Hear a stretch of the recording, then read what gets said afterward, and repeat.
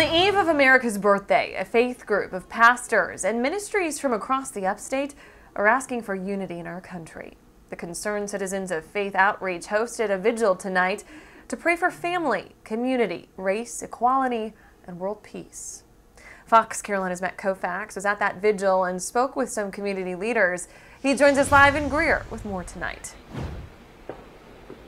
Yeah, Tori, organizers I spoke to say that the timing of this vigil, right as we gear up to all celebrate our country on the 4th of July, really heightened their message today. They stood right here and a little bit behind me asking God to help heal America's deep wounds. Minister Deetra McClain says they weren't just praying for Greer or the Upstate today, but a nation in turmoil. All the tragedies through racism and through division that has occurred within our land. McClain, who is from Falls Church Grove Baptist in Cherokee Springs, says even as we gear up for the most patriotic of holidays, we should still be mindful there are those fighting for a different kind of freedom. Trying to receive the equities that every individual is deserved or deserving of in America.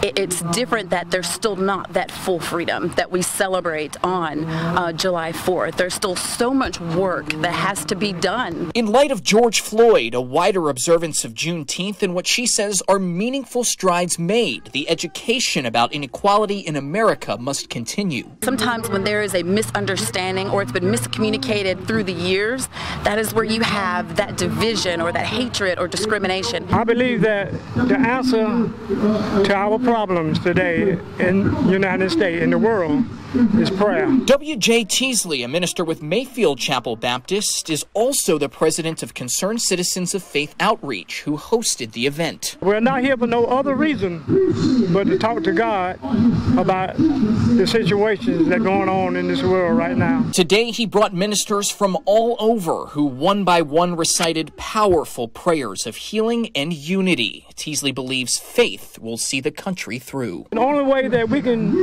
be like God is love. You know, they don't say love certain people or love that person and don't love that person. We're to love everybody. Leaders I spoke to say they hope everyone has a great holiday tomorrow and that they hope also that we don't lose sight of the work that needs to be done amid the celebration. Celebrations, though, they say that can happen because they are so thrilled with some of the progress that has been made in these last few months, progress that gives them a lot of hope for the future. In Greer tonight, Matt Kaufax, Fox Carolina V, 10 o'clock news.